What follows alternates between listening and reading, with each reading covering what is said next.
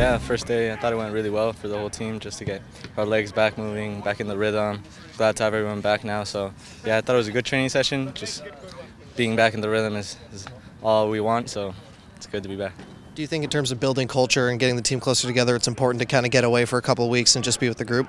Yeah, definitely. I think that's what preseason is all about. Just before the season starts, just getting our chemistry better together, meeting new players as always, because we sign new players every year. So I think just getting away for a bit from Seattle and the weather, and I think just changes up the whole perspective, and we get a new fresh start every year. Yeah. And the team's coming off winning MLS Cup. What do you think the mentality of the group has been through the first week? No, yeah, obviously we came off winning MLS Cup, so I think we want to win it again, and we want to win Champions League. We want to win every possible trophy, and I think us as a team, we're prepared to start the season off strong and have everyone ready with us.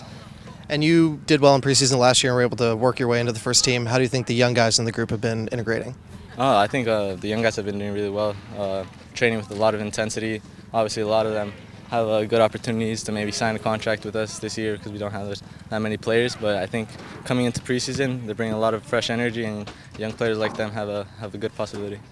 What are your personal goals for the season? My personal goals are to play more this season, maybe a starter for this season, play more minutes, and obviously help the team win every possible game.